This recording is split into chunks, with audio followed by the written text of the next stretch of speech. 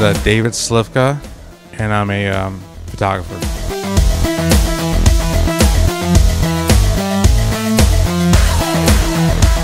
Basically, I like to travel, take long road trips, and whatever image I see that where the lighting looks cool, the image looks cool, or the shadow's just right, I try to shoot the picture of it. I'm big on color and warm light and stuff like that.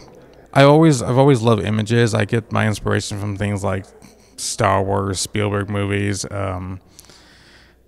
lots of cool lights and cool colors. I've always liked that. And then I used to write poetry in high school, but basically I was just writing images.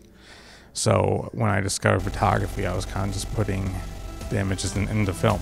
My name is David Slivka, and I'm a raw artist.